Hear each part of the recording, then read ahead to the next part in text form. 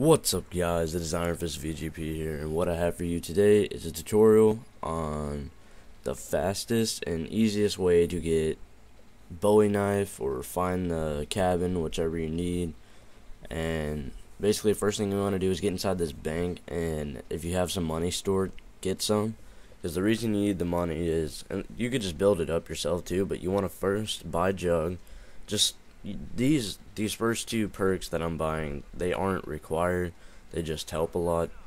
And then the other thing you want to do is come over here to the bar and buy Stamina Up so you can sprint faster, because you will be running into the smoke. You'll have to deal with those little denizens of the forest or whatever they're called.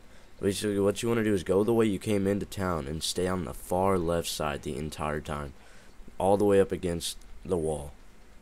And just stay there, and basically what you'll do is, here you'll see in a minute, you take like a sharp left, you kind of like get off the road, and this is the turn that goes over to the where the cabin is.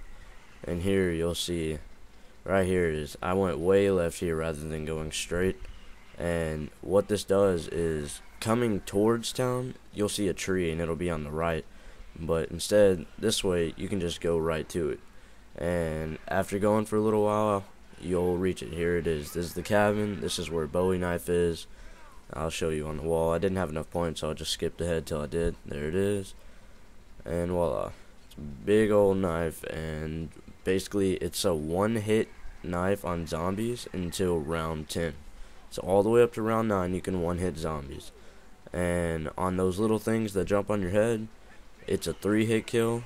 That thing that just flew in the air, it's a 3-hit kill. And basically it's not amazing, but it is pretty helpful through those first rounds. We got insta kill here, so here I'm gonna show you how it's see 1, 2 on round 10, but you can do this: shoot them once with a decently powered weapon, couple bullets, and then it's a one-hit knife again, just like that. It's not all that difficult, guys. Thank you for watching, and if you want me to do some more tutorials like this, let me know, and I'm out.